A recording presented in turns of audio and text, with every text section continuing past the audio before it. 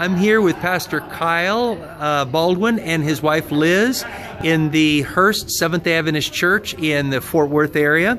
And you have a lot of ministries happening here, but particularly you have a homeless ministry. Tell us a little bit about that.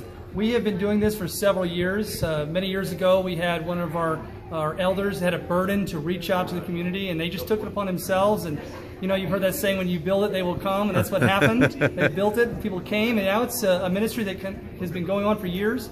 We go out twice a month. We go out to the Fort Worth homeless community, and they give them not only sack lunches, which they make, but they also put glow tracts inside the bags, and they like to talk to them and pray with them as they can. And so it's been a real blessing.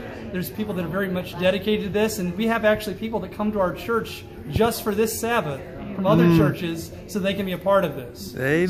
So it's exciting, and we're just so glad the Lord has blessed.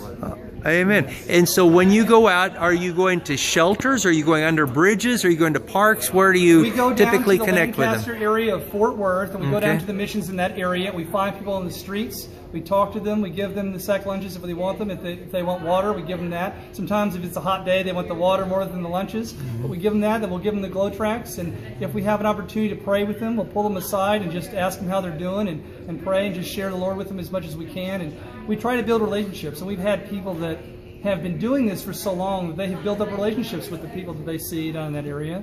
And so it's just been an ongoing ministry. And I know that there's even young people that we have here that are involved that come just for this as well, and they look forward to it. And so it's really been not only a blessing to the community, but it's a blessing to the church members as they feel they can be a part of something and they can share in this way. Amen. Amen. Anything you want to add to that, Liz? Well, it's been such a blessing to our church. We've actually been able to bring some of them here to church. When we build relationships with them and meet them, we can invite them to church, and they've come, and it's been good to share the Lord with those. Amen. Someday you might start a new church congregation out there in the park or wherever. There you go. Okay, God bless you folks.